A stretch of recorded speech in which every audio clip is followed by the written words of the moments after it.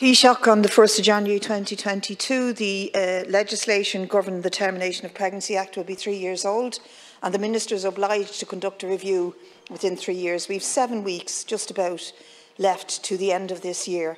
And yet I'm told in a PQ, as far as I read it, that the lead of the review has not yet been appointed, and there are 3 sections that have to be focused on: service users, service providers and a public consultation. Now, can you tell me, please, how that's all going to be done in the next 7 weeks, given that one of those weeks is Christmas week? I don't accept that this is good enough. We need that review because there are violations of human rights embedded in this legislation.